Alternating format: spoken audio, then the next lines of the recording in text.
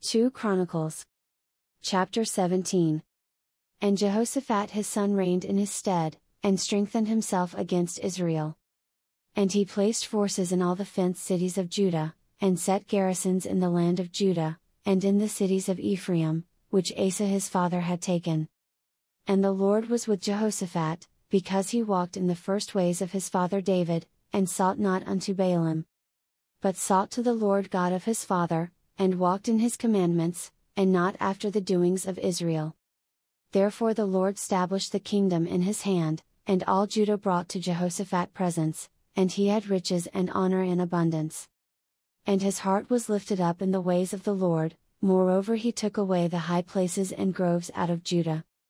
Also in the 3rd year of his reign he sent to his princes, even to Ben-Hail, and to Obadiah, and to Zechariah, and to Nethaneel, and to Mishael, to teach in the cities of Judah.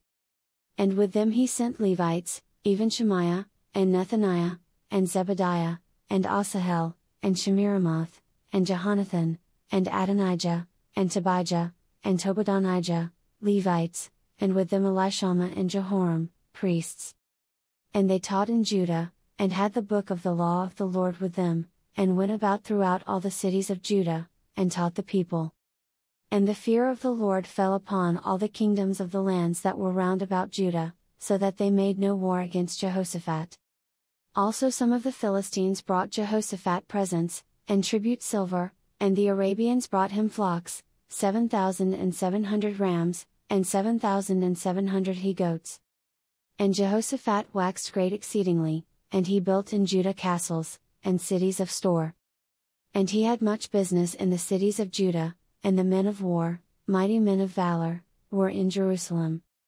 And these are the numbers of them according to the house of their fathers, of Judah, the captains of thousands, Adnah the chief, and with him mighty men of valor 300,000. And next to him was Jehohanan the captain, and with him 280,000. And next him was Amasiah the son of Zitri, who willingly offered himself unto the Lord, and with him 200,000 mighty men of valor. And of Benjamin, Eliada a mighty man of valor, and with him armed men with bow and shield 200,000. And next him was Jehozabad, and with him 180,000 ready prepared for the war. These waited on the king, beside those whom the king put in the fenced cities throughout all Judah,